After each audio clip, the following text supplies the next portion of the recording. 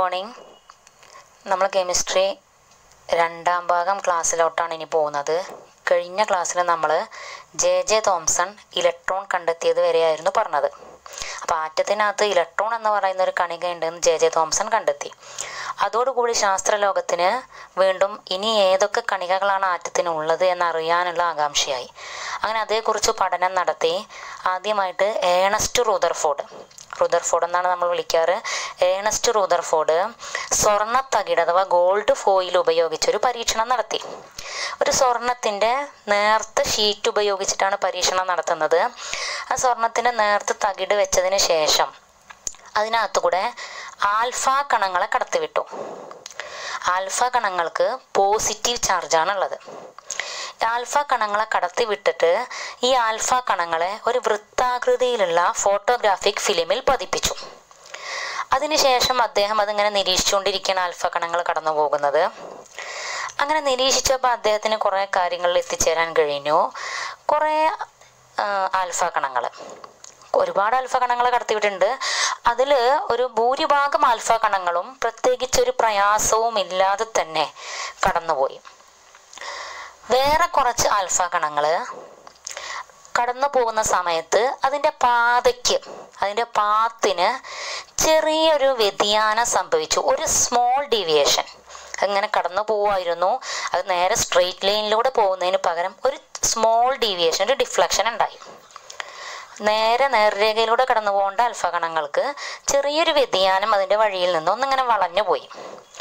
പിന്നെ വളരെ അപൂർവം ചില ആൽഫ കണങ്ങൾ മാത്രം അതിലോട്ട് കടന്നു പോയപ്പോൾ നേരെ ബാക്കിലോട്ട് തന്നെ പോയി. ഇതാണ് അദ്ദേഹം നിരീക്ഷിച്ചത്. ഇനി എന്തായിരിക്കും അതിന് കാരണം? ആൽഫ കണങ്ങൾ ഭൂരിഭാഗവും നേരെ കടന്നുപോയി എന്നാണ് നമ്മൾ പറഞ്ഞത്. അങ്ങനെ കടന്നു പോകണമെന്നുണ്ടെങ്കിൽ അവിടെ ഒരു തടസ്സവുമില്ല. അവിടേക്ക് എന്താണ്? എംപ്റ്റി സ്പേസ് ആണ്, ശൂന്യമായ സ്ഥലമാണ്. അപ്പം അദ്ദേഹം കണ്ടെത്തി ആറ്റത്തിൽ ഒരുപാട് എന്തുണ്ട്? ശൂന്യമായ സ്ഥലമുണ്ട്, ബ്ലാങ്ക് സ്പേസ് ഉണ്ട്, എംപ്റ്റി സ്പേസ് അവിടെ ഒരുപാടുണ്ട്. പിന്നെ രണ്ടാമത് അദ്ദേഹം പറഞ്ഞത് കുറച്ച് ആൽഫ കണങ്ങൾക്ക് ചെറിയ വ്യതിയാനം സംഭവിച്ചു എന്നാണ് പറഞ്ഞത്. അപ്പം അതിന് കാരണം കടന്നു പോകുന്നത് പോസിറ്റീവ് ചാർജുള്ള ആൽഫ കണമാണല്ലോ. അപ്പം അവിടെ ഏതോ ഒരു പോസിറ്റീവ് കണം ആറ്റത്തിനകത്തുണ്ട്. ആ പോസിറ്റീവ് കണത്തിൻ്റെ അടുത്തെത്തുമ്പോഴാണ് ഇതിന് ചെറിയ വികർഷണം വരുന്നത്. കാരണം നമ്മൾ പഠിച്ചിട്ടുണ്ട് പോസിറ്റീവും വികർഷിക്കും, നെഗറ്റീവും വികർഷിക്കും. അപ്പോൾ ഇവിടെ പോസിറ്റീവ് ചാർജ് ഉള്ളത് കൊണ്ട് ആ പോസിറ്റീവ് ചാർജിൻ്റെ അടുത്തെത്തുമ്പോൾ ഈ ആൽഫ പാർട്ടിക്കിളിന് എന്ത് വരുവാണ്? വികർഷണം വരുവാണ്. അപ്പോൾ അവരെ വഴി അവിടുന്ന് കുറച്ചിങ്ങോട്ട് നീങ്ങുവാണ്. ഓക്കെ, അപ്പോൾ പോസിറ്റീവ് ചാർജുള്ള ആൽഫ പാർട്ടിക്കിളാണ് കടന്നു പോകുന്നത്.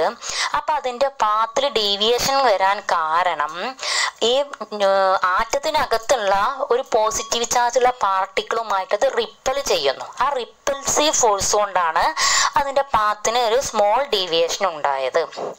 ഇനി കുറച്ച് ആൽഫ പാർട്ടിക്കിൾസ് അതേ പാത്തിലൂടെ തിരിച്ചു പോന്നു എന്നാണ് പറഞ്ഞത്. അതിന് കാരണം എന്തായിരിക്കും? അവിടെ എന്തോ ഒരു തടസ്സമുണ്ട്. നമ്മൾ ജസ്റ്റ് ഒന്ന് ഇമാജിൻ ചെയ്ത് നോക്കിയാൽ നമ്മളൊരു ബോൾ എടുത്ത് ഒരു ഭിത്തിയിലോട്ട് എറിയുവാണ്, വാളിലോട്ട് എറിയുവാണ്. അത് തിരിച്ചു വരും. കാരണം എന്താ? അവിടെ ആ ഭിത്തി തടസ്സമുണ്ട്. തടസ്സം ഇല്ലായിരുന്നെങ്കിൽ ആ ബോൾ പോവായിരുന്നു. അപ്പം അവിടെ എന്തോ ഒരു വസ്തുവിനെ തടഞ്ഞു നിന്നതുകൊണ്ടാണ് അത് തിരിച്ചു പോകുന്നത്. ആ ഒരു തടസ്സമാണ് ആറ്റത്തിൻ്റെ കേന്ദ്രം, അതാണ് ന്യൂക്ലിയസ്. ഓക്കെ, അപ്പോൾ പറഞ്ഞത് ഫസ്റ്റ് ഒരുപാട് ആൽഫ കണങ്ങൾ കടന്നുപോയി. അതിന് കാരണം ആറ്റത്തിനകത്ത് ഒരുപാട് ശൂന്യമായ സ്ഥലമുണ്ട്, എംപ്റ്റി സ്പേസ് ഉണ്ട്. സെക്കൻഡ് പറഞ്ഞത് കുറച്ച് ആൽഫ കണങ്ങൾക്ക് മാത്രം എന്ത് സംഭവിച്ചു? ചെറിയ വ്യതിയാനം സംഭവിച്ചു, ഡീവിയേഷൻ സംഭവിച്ചു. അതിന് കാരണം ആറ്റത്തിൻ്റെ കേന്ദ്രത്തിൽ ഒരു പോസിറ്റീവ് ചാർജുള്ള ഭാഗമുണ്ട്. അതിന് അദ്ദേഹം ന്യൂക്ലിയസ് എന്ന് വിളിച്ചു. പിന്നെ അദ്ദേഹം പറഞ്ഞത് വളരെ കുറച്ച് ആൽഫ പാർട്ടിക്കിൾസ് മാത്രം എന്ത് ചെയ്തു? അതേ പാത്തിലൂടെ, അതേ വഴിയിലൂടെ തിരിച്ചു വന്നു. അതിനുള്ള കാരണം അദ്ദേഹം പറഞ്ഞത് അവിടെ ആറ്റത്തിൻ്റെ കേന്ദ്രമാണ്. ആ കേന്ദ്രത്തിൽ തട്ടുമ്പോഴാണ് തിരിച്ചു വരുന്നത്. ആ കേന്ദ്രത്തിനെയാണ് നമ്മൾ ന്യൂക്ലിയസ് എന്ന് വിളിച്ചത്. പിന്നെ അദ്ദേഹം തെളിയിച്ചിട്ടുണ്ട് ആ ന്യൂക്ലിയസിലാണ് എന്ത്? ഭൂരിഭാഗം മാസും കേന്ദ്രീകരിച്ചിട്ടുള്ളത്. ഇതാണ് റൂദർഫോർഡിൻ്റെ സ്വർണ്ണത്തകിട് പരീക്ഷണത്തിൽ നമ്മൾ കണ്ടെത്തിയിട്ടുള്ളത്. നമുക്ക് ആ പരീക്ഷണം നോക്കാം. അതിൻ്റെ വീഡിയോ നമ്മളിവിടെ കാണിക്കുന്നുണ്ട്. നിങ്ങൾക്ക് നോക്കിയാൽ മനസ്സിലാകും. ഇവിടെ ഒരു പച്ച നിറത്തിൽ ഇങ്ങനെ ആൽഫ കണങ്ങൾ പോകുന്നുണ്ട്. അവിടെ പോസിറ്റീവ് ചാർജും കാണിച്ചിട്ടുണ്ട്. ആ ആൽഫ കണങ്ങൾ ഒരു ബോക്സിനകത്താക്കി വെച്ചിട്ടുണ്ട്. ഒരു മഞ്ഞ നിറത്തിൽ ഇവിടെ ഒരു സ്വർണ്ണത്തകിട് അഥവാ ഗോൾഡ് ഫോയിലൂടെ കടന്നു പോകുന്നു. ഇനി ആ മഞ്ഞ നിറത്തിലുള്ള സ്വർണ്ണത്തകിടിന് ചുറ്റുമായിട്ടൊരു ഫോട്ടോഗ്രാഫിക് ഫിലിം വെച്ചിട്ടുണ്ട്. ഇനി നമുക്കറിയാം തോംസന്റെ ആറ്റോമിക് മോഡൽ അനുസരിച്ച്, ജെ തോംസന്റെ ആറ്റോമിക് മോഡൽ അനുസരിച്ച് പ്ലം പുഡിംഗ് മോഡൽ നിങ്ങൾ നേരത്തെ പഠിച്ചിട്ടുണ്ട് 8ാം ക്ലാസ്സിൽ. ആറ്റം എന്ന് പറയുമ്പോൾ ഒരു സ്ഫിയർ ആണ്, ഒരു ഗോളമാണ്. അതിനകത്ത് പോസിറ്റീവ് ചാർജും ഉണ്ട് നെഗറ്റീവ് ചാർജും ഉണ്ടെന്ന് പഠിച്ചിട്ടുണ്ടല്ലോ. അപ്പൊ അതനുസരിച്ച് കടന്നു പോകുന്ന ആൽഫ കണങ്ങൾ കണ്ടില്ലേ ചെറിയൊരു ഡിഫ്ലക്ഷൻ കാണിക്കുന്നത്, അവിടെ എഴുതി കാണിച്ചിട്ടുണ്ടല്ലോ സ്മോൾ ഡീവിയേഷൻ എന്ന്. അങ്ങനെ കുറച്ച് ആൽഫ കണങ്ങൾ അതാ ഡീവിയേറ്റ് ചെയ്യുന്നു. വേറെ കുറച്ചെണ്ണം കണ്ടില്ലേ തിരിച്ചു വരുന്നതൊക്കെ ആയിട്ട്. ആ ചിത്രം നന്നായിട്ട് നിങ്ങൾക്ക് ആ വീഡിയോ നോക്കിക്കഴിഞ്ഞാൽ അറിയാം. ഇടയ്ക്കിടയ്ക്ക് അതാ ചില ആൽഫ പാർട്ടിക്കിൾസ് ഇങ്ങനെ തിരിച്ചു വരുന്നു, ചിലതതാ ഒരു സ്മോൾ ഡിഫ്ലക്ഷൻ കാണിക്കുന്നു. ആ വീഡിയോ ഒബ്സർവ് ചെയ്യുമ്പോൾ നിങ്ങൾക്കത് മനസ്സിലാവുന്നുണ്ടാവും. നന്നായിട്ട് 2-3 തവണ കണ്ടു നോക്കിക്കഴിഞ്ഞാൽ ഇടയ്ക്കിടയ്ക്ക് ഓരോന്ന് തിരിച്ചു വരുന്നതായിട്ടും സ്മോൾ ഡിഫ്ലക്ഷൻ ഉള്ളതായിട്ടും നിങ്ങൾക്ക് കാണാൻ പറ്റും. ഇനി നമ്മൾ ആ സ്വർണത്തിലെ ആറ്റങ്ങൾ മാത്രം എടുത്തിട്ടാണ് വീണ്ടും കാണിച്ചിട്ടുള്ളത്. അത് ആൽഫ കണങ്ങൾ കടന്നു പോകുന്നു, ചിലതൊക്കെ ഇതാ നേരെ കടന്നു പോകുന്നു, ഒരുവിധമൊക്കെ കടന്നു പോകുന്നുണ്ട്. ചിലതതാ ചെറിയൊരു വ്യതിയാനം സംഭവിക്കുന്നതായിട്ട് ഒന്നും കൂടെ വ്യക്തമായിട്ട് ഇവിടെ കാണിക്കുന്നുണ്ട് 2ാമത്തെ ഭാഗത്ത്. അപ്പോൾ ഇത് നമുക്ക് സ്വർണ്ണത്തകിട് പരീക്ഷണം ക്ലിയർ ആണ്. ആറ്റത്തിനകത്ത് എംപ്റ്റി സ്പേസ് ഉണ്ട്, ശൂന്യമായ സ്ഥലമുണ്ട്. ആറ്റത്തിനകത്ത് പോസിറ്റീവ് ചാർജ് ഉണ്ട്. ആറ്റത്തിൻ്റെ കേന്ദ്രമുണ്ട്. അതിനെയാണ് നമ്മൾ എന്ത് വിളിക്കുന്നത്? ന്യൂക്ലിയസ് എന്ന് വിളിക്കുന്നത്. ഇനി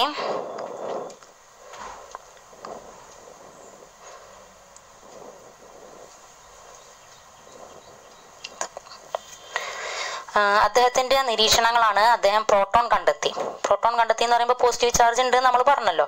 അപ്പൊ അതിനാണ് അദ്ദേഹം എന്ത് ചെയ്തത്? പ്രോട്ടോൺ കണ്ടെത്തിയത്. പിന്നെ പ്രോട്ടോണിന് പോസിറ്റീവ് ചാർജ് ആണെന്ന് കണ്ടെത്തി. പ്രോട്ടോണിന്റെ മാസ് ഒരു ഹൈഡ്രജൻ ആറ്റത്തിന്റെ മാസിന് തുല്യമാണ്.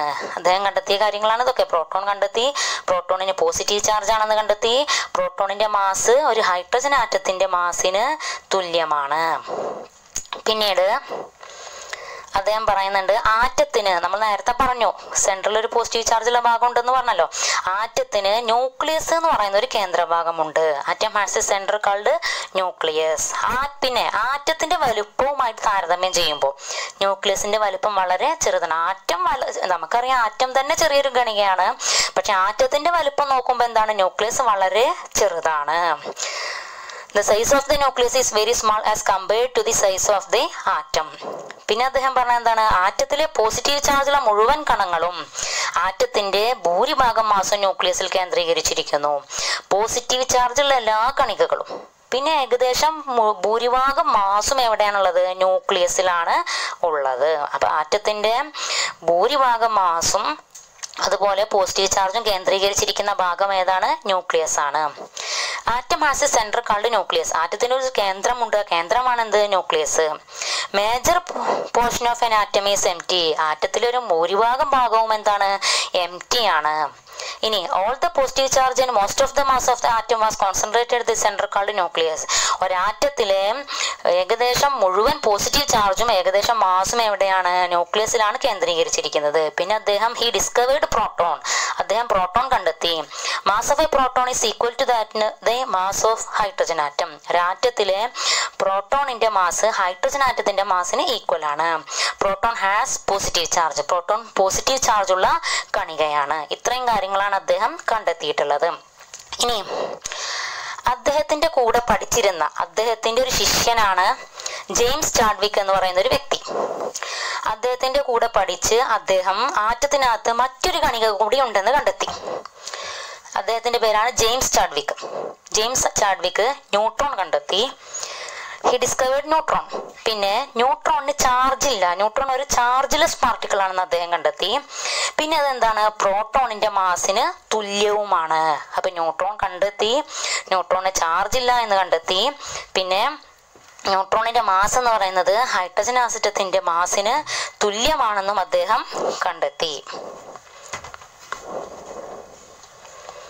ഇനി നമ്മളിപ്പോ 3 കണികകൾ പഠിച്ചു: പ്രോട്ടോൺ, ഇലക്ട്രോൺ, ന്യൂട്രോൺ. ഇലക്ട്രോൺ നമ്മൾ നേരത്തെ പറഞ്ഞിട്ടുണ്ടായിരുന്നു.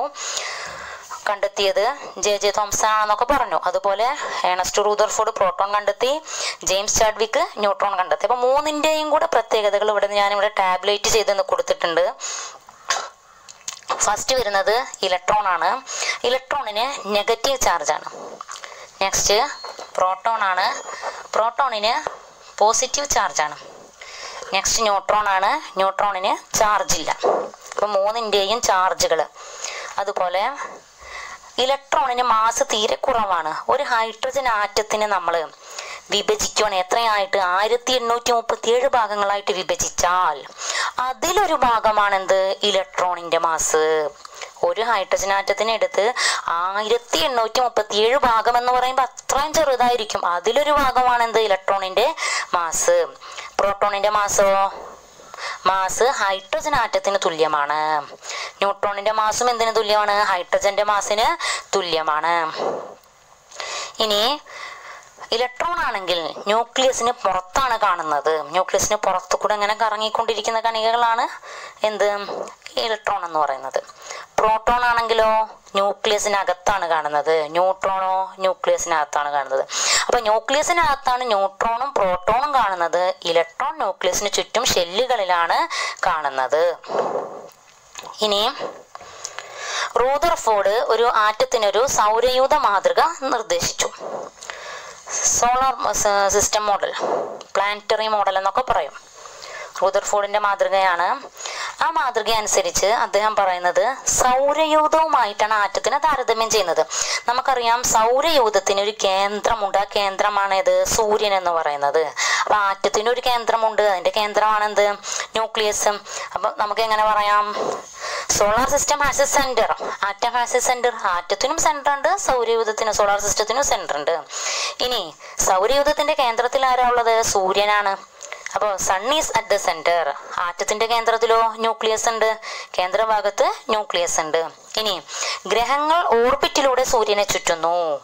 സൂര്യന് ചുറ്റുമായിട്ട് ഗ്രഹങ്ങളുണ്ട്. നമുക്കറിയാം ഗ്രഹങ്ങളൊക്കെ ചുറ്റിക്കൊണ്ടിരിക്കുവാണ്. അതേപോലെ തന്നെയാണ് ആറ്റത്തിന്റെ ചുറ്റും ആര് ചുറ്റുന്നുണ്ട്?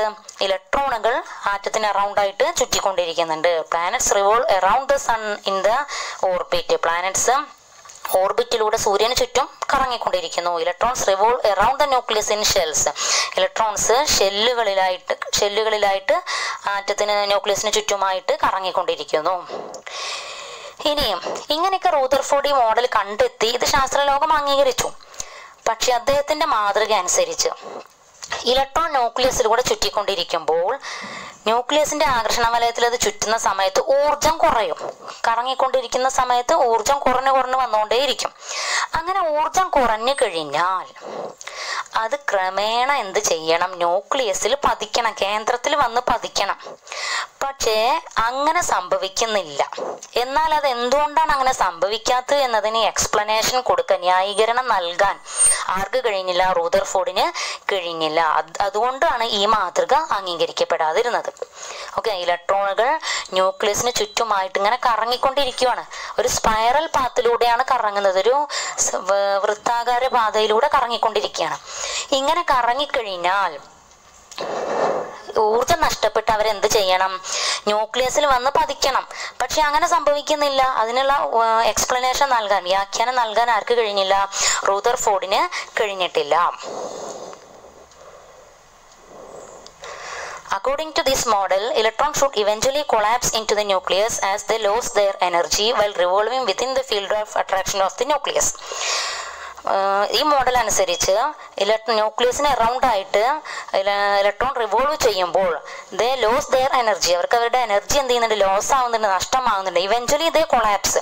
അങ്ങനെ അവസാനം എന്ത് ചെയ്യണം? അവർ ന്യൂക്ലിയസിൽ വന്ന് കൊളാപ്സ് ചെയ്യണം. But this does not happen in atoms. ഇതെന്ത് ചെയ്യുന്നില്ല? ആറ്റത്തിൽ സംഭവിക്കുന്നില്ല. Rutherford fail to give explanation to this doubt. ഈ ഡൗട്ടിന് എക്സ്പ്ലനേഷൻ നൽകാൻ റൂദർഫോർഡിന് കഴിഞ്ഞില്ല. അതുകൊണ്ട് ഈ മോഡൽ അംഗീകരിച്ചില്ല.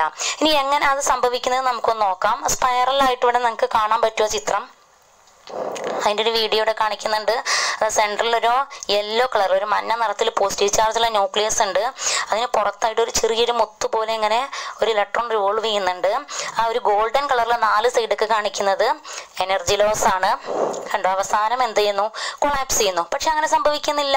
അതിന് എക്സ്പ്ലനേഷൻ നൽകാൻ ആർക്ക് കഴിഞ്ഞില്ല? റൂദർഫോർഡിന് കഴിഞ്ഞില്ല. അങ്ങനെയാണ് നീൽസ് ബോർ എന്ന ശാസ്ത്രജ്ഞൻ ബോറിന്റെ ആറ്റം മോഡൽ എത്തുന്നത്.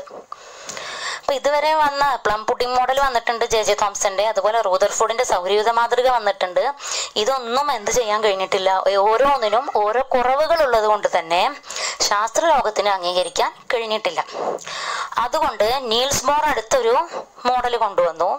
അതാണ് ബോറിന്റെ ആറ്റം മാതൃക, ബോർസ് മോഡൽ ഓഫ് ആറ്റം. അദ്ദേഹത്തിന്റെ മോഡൽ അനുസരിച്ച് ആറ്റത്തിനു ചുറ്റും ഇലക്ട്രോണുകൾ പ്രദക്ഷിണം ചെയ്യുന്ന നിശ്ചിത ഓർബിറ്റുകളിലാണ്. അദ്ദേഹം എന്താ പറഞ്ഞത്? ഒരാറ്റത്തിന് ചുറ്റും ഇലക്ട്രോണുകൾ ഇങ്ങനെ പരന്നിരിക്കുകയാണെന്നൊക്കെയാണ് നേരത്തെ ജെ തോംസൺ പറഞ്ഞത്. പക്ഷെ ഇദ്ദേഹം പറയുന്നത് എന്താണ്? അതിനൊക്കെ ഒരു കൃത്യമായ പാത്ത് ഉണ്ട്. ചുറ്റും നിശ്ചിത ഓർബിറ്റുകൾ, റൗണ്ട് ഷേപ്പിൽ നിങ്ങൾക്ക് കാണാൻ പറ്റും. ഓർബിറ്റുകൾ അഥവാ ഷെല്ലുകൾ. ഓർബിറ്റിനെ തന്നെയാണ് എന്ത് വിളിക്കുന്നത്? ഷെല്ലുകൾ എന്ന് വിളിക്കുന്നത്. അപ്പോൾ അവിടെ കേന്ദ്രത്തിൽ ഒരു ചുമന്ന കളറിൽ നിങ്ങൾക്ക് ന്യൂക്ലിയസ് കാണാം. അതിന് ചുറ്റും നീല കളറുള്ള റിങ്ങുകളാണ് എന്ത്? ഷെല്ലുകൾ എന്ന് പറയുന്നത്. ഷെല്ലുകൾ ഉണ്ടെന്ന് നീൽസ് ബോർ പറഞ്ഞു. ഓക്കെ. പിന്നെ അദ്ദേഹം പറഞ്ഞത്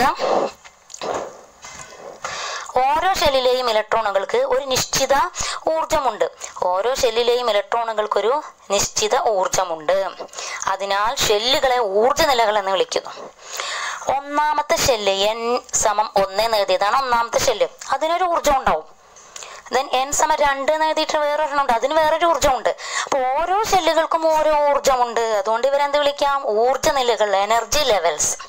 ഓരോ ഷെൽസിനും എനർജി ഉണ്ട്, ഒരു പെർട്ടിക്കുലർ എനർജി ഉണ്ട്, ഒരു വാല്യൂ ഉണ്ടാവും അതിന്. അതുകൊണ്ട് നമ്മൾ ഷെല്ലുകൾ എന്ത് വിളിക്കുന്നുണ്ട്? എനർജി ലെവൽസ് എന്ന് വിളിക്കുന്നുണ്ട്.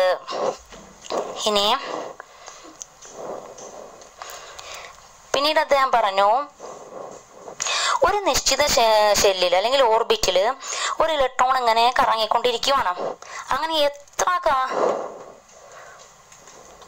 എത്ര കാലം കറങ്ങിയാലും അതിന്റെ ഊർജം കൂടുകയല്ല കുറയുകയല്ല. അപ്പൊ ഉദാഹരണത്തിന് n=2 എന്ന് പറയുന്ന ഷെല്ലുണ്ടല്ലോ, ആ ഷെല്ലിൽ ഒരു ഇലക്ട്രോൺ കറങ്ങുവാണ്. അത് എത്ര കാലം കറങ്ങിയാലും അതിന്റെ ഊർജം കൂടുന്നുമില്ല കുറയുന്നുമില്ല.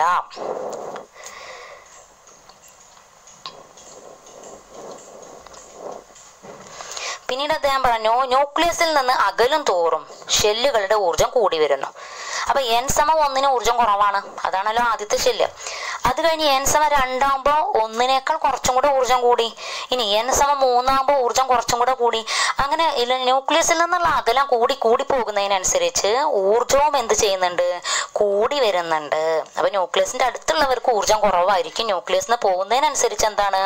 ഊർജം കൂടി കൂടി വരികയാണ്. ഇനി ഷെല്ലുകളെ നമുക്ക് എന്ത് വിളിക്കാം? ഒന്നാമത്തെ ഷെല്ല്, ന്യൂക്ലിയസിന്റെ ഏറ്റവും അടുത്തുള്ള ഷെല്ലാണ് ഒന്നാമത്തെ ഷെല്ല്, അതാണ് കെ ഷെല്ല്. അത് കഴിഞ്ഞ് രണ്ടാമത്തെ ഷെല്ലാണ് എൽ ഷെല്ല്, മൂന്നാമത്തെ shell M shell, 4 N shell, ഇങ്ങനെയാണ് പോകുന്നത്. ഇനി electrons revolve around the nucleus of an atom in a fixed path called orbits or shells. Electrons എന്ത് ചെയ്യുന്നുണ്ട്? ന്യൂക്ലിയസിന് അറൗണ്ട് ആയിട്ട് റിവോൾവ് ചെയ്യുന്നുണ്ട്. ആ പാത്തിനെയാണ് എന്ത് വിളിക്കുന്നത്? Shell or orbit. Next, electrons in each shell have A definite energy, hence shells are also called energy levels. ഇലക്ട്രോൺസിന് each shell have A definite energy. ഓരോ ഷെല്ലിനും എന്തുണ്ട്? ഒരു ഡെഫിനിറ്റ് എനർജി ഉണ്ട്, ഒരു കൃത്യമായ വാല്യൂ ഉണ്ട്, ഒരു പെർട്ടിക്കുലർ വാല്യൂ ഉണ്ട്. അതുകൊണ്ട് നമ്മൾ ഷെല്ലുകൾ എന്ത് വിളിക്കും? എനർജി ലെവൽസ് എന്ന് വിളിക്കും. As long as an electron revolves in A particular orbit it's energy remains constant. ഒരു പെർട്ടിക്കുലർ ഓർബിറ്റിൽ അത് റിവോൾവ് ചെയ്യുന്നിടത്തോളം കാലം, എത്ര കാലം റിവോൾവ് ചെയ്താലും അതിന്റെ എനർജി എന്തായിരിക്കും? കോൺസ്റ്റന്റ് ആയിരിക്കും. The energy of the shells increases as the distance from the nucleus increases. ന്യൂക്ലിയസിൽ നിന്നുള്ള ഡിസ്റ്റൻസ് കൂടുന്നതിനനുസരിച്ച് എന്താണ്? അതിന്റെ എനർജിയും കൂടി വരുന്നു. പിന്നെ നമ്മൾ പറഞ്ഞു ഷെല്ലുകൾ 1, 2, 3 ആ ഓർഡറിലാണ്. അത് KLMNO ആണ്. അപ്പൊ നമ്മൾ എനർജി ലെവൽസ്, കേക്ക് എനർജി കുറവാണ്, എല്ലിന് കുറച്ചും കൂടെ കൂടും, എമ്മിന് കുറച്ചും കൂടെ കൂടും, എന്നിന് കുറച്ചും കൂടെ കൂടും. ഇത്രയുമാണ് നമ്മുടെ ഇന്നത്തെ ക്ലാസ്സിൽ വന്നിട്ടുള്ളത്. അപ്പോൾ നമ്മൾ ജെ തോംസൺ ഇലക്ട്രോൺ കണ്ടെത്തി, Ernest Rutherford gold foil experiment സ്വർണ്ണത്തകിട് പരീക്ഷണത്തിലൂടെ proton കണ്ടെത്തി. പിന്നെ അദ്ദേഹം ആറ്റത്തിനെ കുറിച്ച് ഒരുപാട് കാര്യങ്ങൾ വ്യക്തമാക്കിയിട്ടുണ്ട്. ആറ്റത്തിനൊരു കേന്ദ്രമുണ്ട്, അതാണ് ന്യൂക്ലിയസ്. ന്യൂക്ലിയസിലാണ് എല്ലാ പോസിറ്റീവ് ചാർജും കേന്ദ്രീകരിച്ചിട്ടുള്ളത്. പിന്നെ ആറ്റത്തിനകത്ത് ഒരുപാട് എംപ്റ്റി സ്പേസ്, ശൂന്യമായ സ്ഥലമുണ്ട്. അതുപോലെ പ്രോട്ടോണിന് പോസിറ്റീവ് ചാർജാണ്. ഇതൊക്കെ നമ്മൾ ഏണസ്റ്റ് റൂദർഫോർഡ് കണ്ടെത്തി. അതുപോലെ ജെയിംസ് ചാഡ്വിക്ക് ന്യൂട്രോൺ കണ്ടെത്തി. ന്യൂട്രോണിന് ചാർജ് ഇല്ലെന്നും അദ്ദേഹം തന്നെയാണ് പറഞ്ഞത്. പിന്നെ ഇലക്ട്രോൺ, പ്രോട്ടോൺ, ന്യൂട്രോൺ ഇവയെ താരതമ്യം ചെയ്യുന്നത് പട്ടിക ചോദിക്കാറുണ്ട് പലപ്പോഴായിട്ട് പരീക്ഷയ്ക്ക്. അതുപോലെ റൂദർഫോർഡിന്റെ സൗരയൂഥ മാതൃക പറഞ്ഞു. സൗരയൂഥവുമായിട്ടാണ് അദ്ദേഹം ആറ്റത്തിനെ താരതമ്യം ചെയ്തത്. സൗരയൂഥത്തിന് കേന്ദ്രമുണ്ട് എന്ന് പറഞ്ഞു. അതുപോലെ ആറ്റത്തിനും കേന്ദ്രമുണ്ട്. കേന്ദ്രഭാഗത്ത് സൂര്യനാണ്, ആറ്റമാണെങ്കിൽ കേന്ദ്രഭാഗത്ത് ന്യൂക്ലിയസ് ആണ്. ഗ്രഹങ്ങൾ എന്ത് ചെയ്യുന്നുണ്ട്? ഓർബിറ്റിലൂടെ സൂര്യനെ ചുറ്റുന്നുണ്ട്. ഇലക്ട്രോണുകളും എന്ത് ചെയ്യുന്നുണ്ട്? ന്യൂക്ലിയസിനെ ചുറ്റുന്നുണ്ടെന്ന് പറഞ്ഞു. പിന്നെ റൂദർഫോർഡിന്റെ മാതൃകയുടെ പരിമിതി പറഞ്ഞു. നെക്സ്റ്റ് ബോർ ആറ്റം മോഡൽ പറഞ്ഞു. ഇന്ന് നമ്മൾ ഉപയോഗിക്കുന്നത് ബോർ ആറ്റം മാതൃകയാണ്.